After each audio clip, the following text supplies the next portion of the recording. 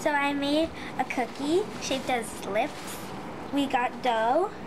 We rolled it into a circle, and then we pressed the cookie cutter into it to make a lip shape. We stuck lip-shaped red fondant to the lips.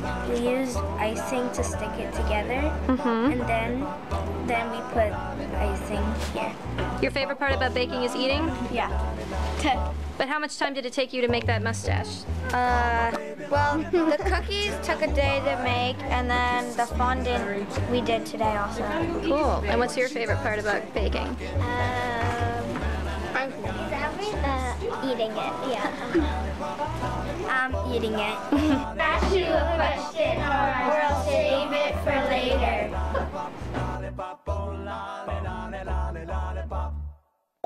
Boom, boom, boom. Sweeter than candy.